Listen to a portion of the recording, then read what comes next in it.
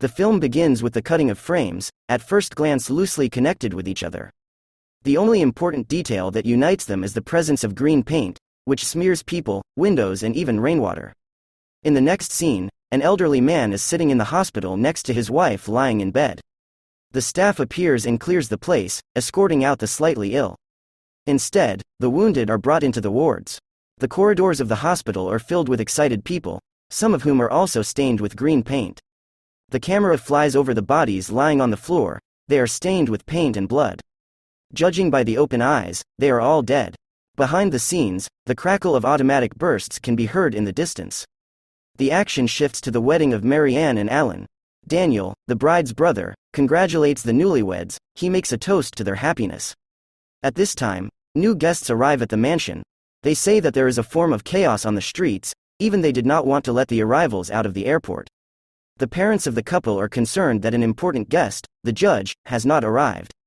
The absence of such an influential person even suggests, albeit jokingly, to postpone the celebration to a more convenient time. The wife's mother hides the envelope with the donated money in the safe in the bedroom, after which she wants to wash her hands, but there is green water in the tap. Excited, she calls her husband to show him this, but when they return, the water is already a normal shade. Meanwhile, a servant from among the poor citizens is discussing the costume of one of the young men. Christian. Employers gave him clothes for the event, which turned out to be somewhat too big for him. His mother, Martha, is told by the hostess to look for green paint among the servants' belongings. Someone brought it to the party.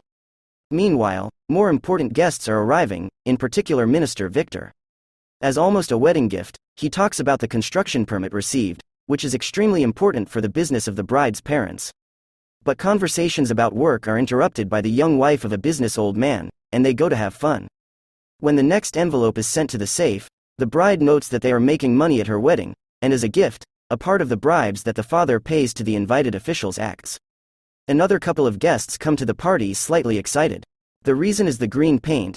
They were sprayed with it along the way, which is not hidden from the excited glances of those present. The tainted woman is hurriedly taken away by the hostess to put in order and not to embarrass the guests. However, the incident did not pass without a trace. The secretary of the minister notices that the car of the arrivals was doused with paint a couple of blocks away. The security recommends leaving urgently and adjusts the cars. The official with his wife, children and nannies quietly leaves the event. At this time, Rolando, an elderly former employee of the owners, comes to the entrance. He asks his former employers to borrow some money for his wife's surgery. The hostess collects a little money from the men, promising to collect the missing amount tomorrow. The old man greets Marianne, whom he raised as a girl.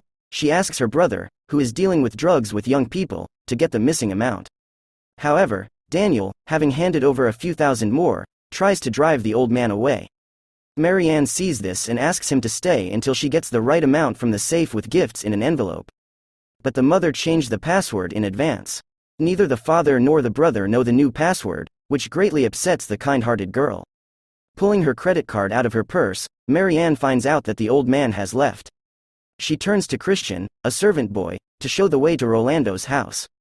When they leave, another politically important guest, the judge, comes to the party. The lawyer has another wedding planned for today, so she needs to quickly comply with all the formalities of a congratulatory nature. However, the mother cannot find the culprit of the celebration, and tells Martha to find her daughter. Mariana's car is deployed by the police. The streets are blocked due to mass popular unrest. They have to go roundabout ways, listening to alarming reports on the radio. At this time, the plebs enter the wedding through the fence, ordinary people smeared with frightening rich paint. The owners call the guards, seeing uninvited guests and noticeably afraid of such proximity to the electorate. There are armed men among the proletarians, and they, despite all the exhortations, open fire, revealing a ripening abscess of class hostility and social stratification over the years. Marianne's father is shot, and the guard, himself from among ordinary people, uses a service weapon against employers. The guests are driven into the rooms. Only the security guard drags the hostess to the safe. There, the servants are already expropriating from the expropriators what they have acquired dishonestly. After receiving the code from the safe, the guard coolly shoots the woman in the back of the head. The lower class is having a good time in the upper class house, while Martha warns her son and Marianne that it is dangerous to return.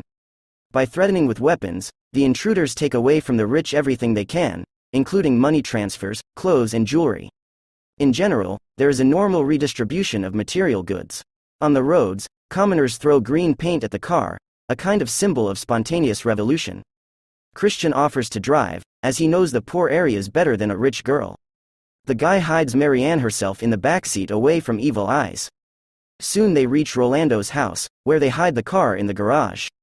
The old man asks his nephew why he brought a rich girl, to which he says that she wanted to take his wife to the hospital. Meanwhile, phones all over the city stop working. People take to the streets and continue their outrages until dark, looting and setting fires. Marianne, in order to avoid trouble, is left overnight in the house, having allocated a room on the second floor. The radio reports that the army is trying to restore order, but so far it is not working too well. Martha, Christian's mother, leaves Marianne's house, where the robbers left a pogrom and a pile of corpses. On the streets, the confrontation between ordinary people and law enforcement agencies continues all night. In the morning, ambulances manage to get to the house where the wedding was taking place. The wounded are taken to the hospital. Marianne listens to the news reports on the radio. She wants to go home. Christian goes on a reconnaissance mission to see if it will be possible to conduct it safely. However, the soldiers literally catch him near the house. After learning that he needs to take a rich girl home, the military takes Marianne with them, promising to deliver her to her family, and the guy is told to stay at home. However, on the way in the back of a truck, soldiers take away the heroine's phone, earrings and watches. Meanwhile, the city is slowly cooling down from the night riots. The streets are full of barricades and corpses, roads are blocked by military checkpoints, rare shooting can be heard in the distance, and the brave souls who dare to go outside move exclusively by running. The military stores corpses in heaps, walking among the dead with machine guns at the ready. Martha successfully gets home, where her son meets her. Marianne is brought to a closed camp where other prisoners are being held. Most of them are rich people and children of rich parents. Soldiers draw numbers on their foreheads, after which they are interrogated, names, addresses, relatives. They treat them without any piety. For army employees they are just a source of potential profit and redemption. Daniel, Marianne's brother, is approached at the hospital by a funeral home representative to arrange the funeral of his mother and wife. The news continues to tell about the opposition of the army to the rebels. Daniel, along with Alan, turns to Minister Victor for help to find Marianne.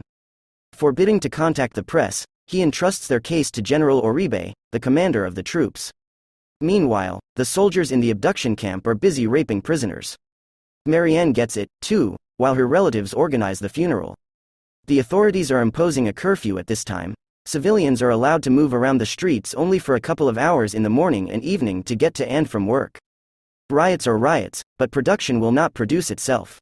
At the same time, such optional aspects of life as hospitals for the poor are quite closed to themselves, unlike clinics for the rich, from where Daniel and Marianne's wounded father is transported.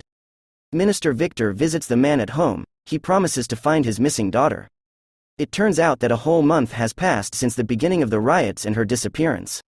Exhausted by the shortage of servants, relatives want to involve even the nurse of the owner of the house in cleaning, despite the fact that she does not like the misuse of her talents in education.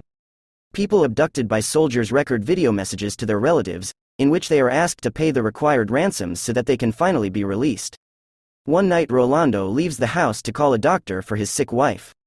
But as soon as he approached the checkpoint blocking the exit from the poor area, the soldiers interrupted his life with a single shot. Then, without waiting for the doctor, his wife dies. Christian attends their funeral a day later. Daniel receives a call from the kidnappers with a recording of his sister's voice.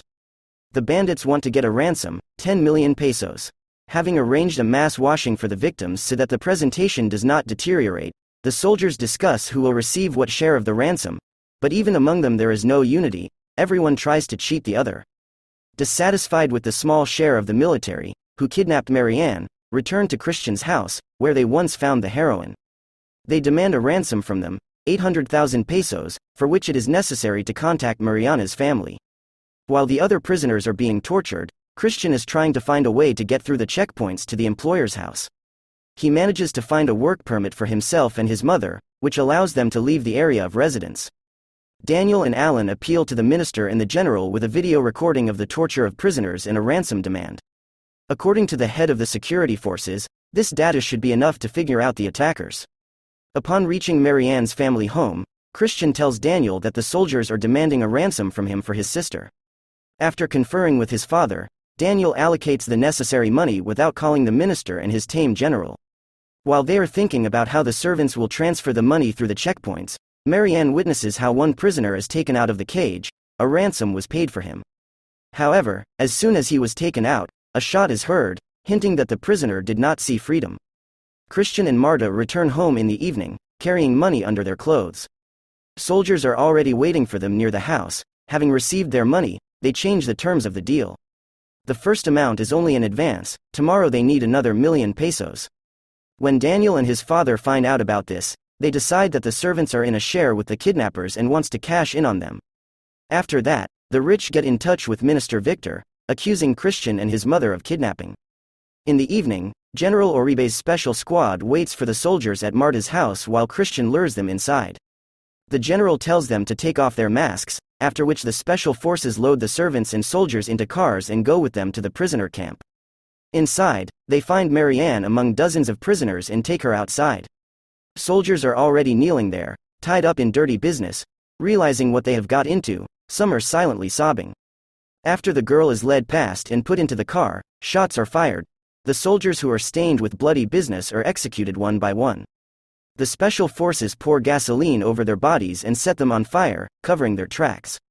Marianne, wiping the shameful number from her forehead, is taken to Christian's house. The girl is taken inside. The guy who saved her is sitting on the bed waiting. Behind the scenes, there is a quiet shot of a pistol with a silencer, from which he shudders. A special forces soldier enters the bedroom and hands him a gun, then leads him out of the room. Christian manages to notice the murdered Marianne in the bathroom, after which the fighter shoots him in the head, and he falls dead. In the next scene, Minister Victor calls Daniel. The guy is being taken home to Christian, where the general is already. In the final scene, the minister, the general and Mariana's father are watching the death penalty of several criminals, among them Marta.